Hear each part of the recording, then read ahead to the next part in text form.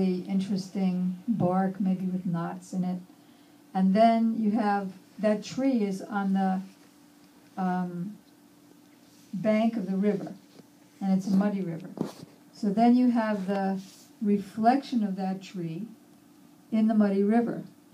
And if you want to get the any fruit, oh, how wonderful, there's a fruit. Let me taste that fruit, I'm quite hungry. Oh, it's just muddy water. Well, there's a flower. Let me smell that flower.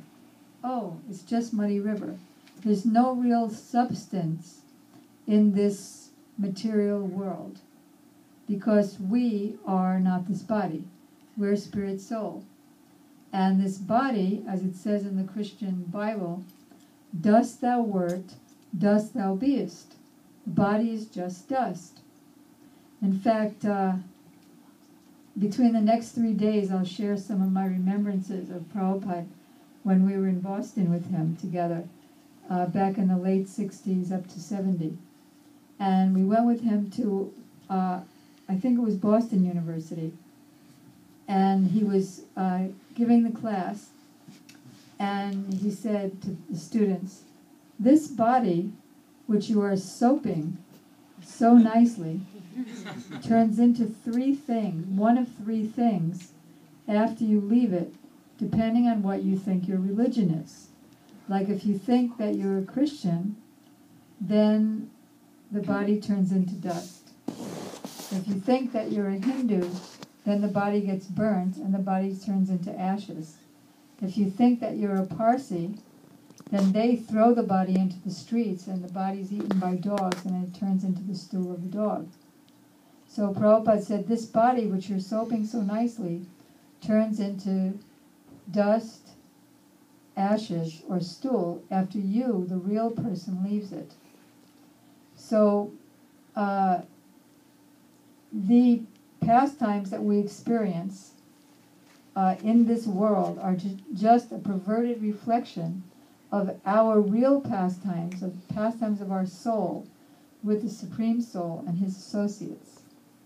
So there are many separation pastimes. Like here, the separation pastimes are miserable. Like somebody dies, or my wife leaves me for another man, or my daughter goes to summer camp, and all that separation is painful. But the nature of the separation pastimes of Krishna and the gopis, Krishna and Mother Yasoda, Krishna and his friends, they all have three qualities: Sat, Chit, and Ananda, eternal, full of bliss, and full of knowledge. So during the time of separation, which is called viraha in Hindi or Sanskrit, V means special. You speak Hindi? V means special, right? And raha means meeting. So it's a very special kind of meeting at the time of separation. There's internal meeting, and everything around us, external, is forgotten. And there's an extra kind of meeting, just like you all, I think, are familiar with the Ramayana. Most of you? Yes? Ramayana? So when Sita was kidnapped by Ravana, and she was in that Ashok forest, and all those demonesses were there, and every once in a while Ravana would come and propose to her. And she was always absorbed in Ram, Ram, Ram, and she was always remembering, like, when we first met, when we were married, and she was deeply absorbed in a mood of separation, but in remembering those pastimes, they were right there with her. She was actually experiencing them at the time. Ram was always coming to her. Same thing with Yasoda and Krishna, same thing with Radharani and Krishna. So sometimes it's even more fulfilling than meeting, because in meeting pastimes, you're so absorbed in the externals of the activities together that you forget the internal. So when we say Krishna, Krishna and Hare, Hare, we can remember so many separation pastimes. Like, for example, when Krishna goes to Mathura, Radharani is speaking with the bumblebee. And actually this bumblebee, because Krishna can't bear to be away from Radharani any amount of time, Radharani and the gopis, so he himself came as the bumblebee just to experience her love and separation.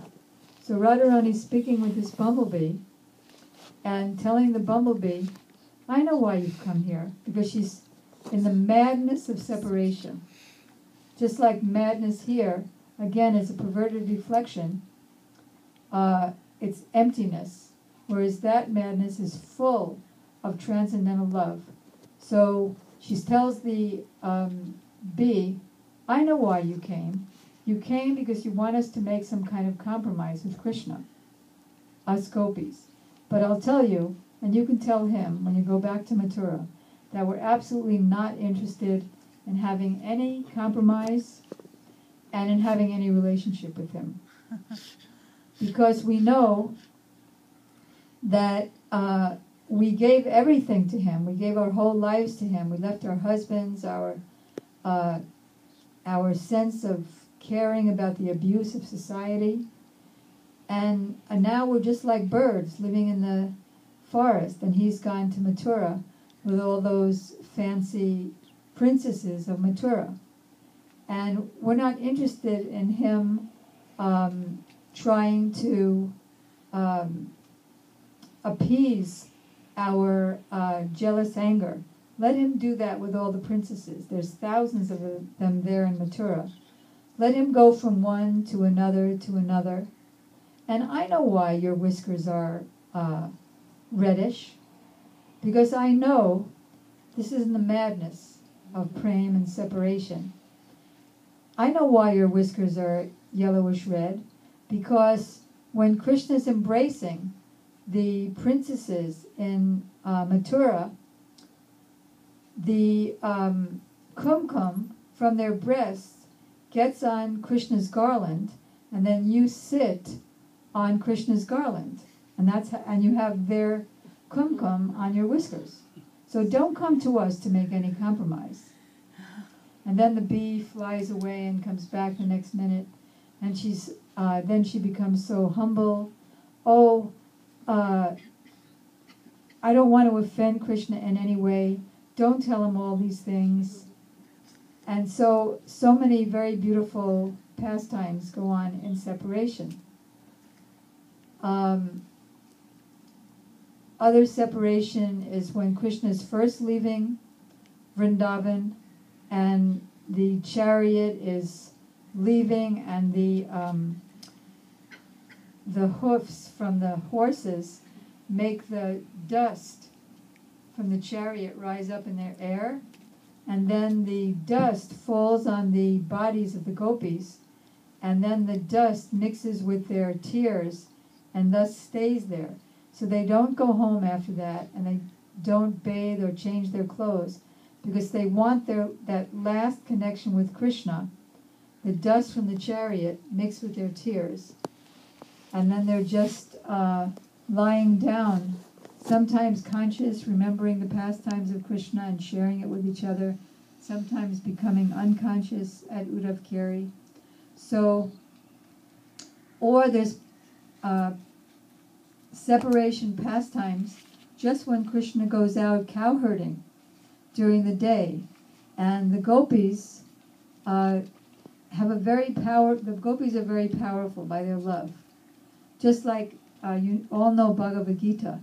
So in Bhagavad Gita, Sanjaya is speaking to the blind king Dhritarashtra, and by the mystic power that he received from his spiritual master Vyasadeva, he was able to see what was going on in the battlefield 90 miles away. And now Krishna is saying this to Arjuna, and now Arjuna is lamenting, and Krishna is saying, you're lamenting, but you're lamenting just like a Sudra, you're lamenting for the body, it has no value. A wise man laments neither for the living nor for the dead. So Sanjaya was able to do that, see like a spiritual TV in his heart. But the gopis were millions of times more powerful than Sanjaya, because their love is so much more deep and intimate. So whenever Krishna would go out cow herding, the gopis would feel like every moment is a millennium. And they would sit in their different houses with gopis of equal minds, who are the intimate friends, and they would see Krishna with their bhava netra, or the eyes of their transcendental moods. They would see him in the heart as he would be out in the forest. And then they would lament, seeing how all the other residents of Vrindavan, like for example the deer are so much more fortunate than us, because when the deer hear Krishna's flute playing, they immediately leave their husbands and come out to share sidelong glances with Krishna.